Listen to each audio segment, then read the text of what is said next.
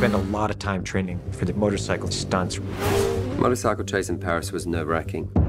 Being that Tom was riding a motorbike on the streets without a helmet. He's doing it all practically, he's doing it all free riding.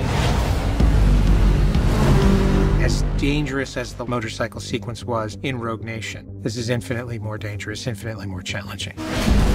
We had a safety rig for this challenging shot, and that rig just didn't work. And we looked at Tom and said, what are we going to do? And he said, my friend, we got to roll. We got to go. We got to shoot. I just put the camera out there, get the pursuit, and I'll come around this corner as fast as this bike will possibly go.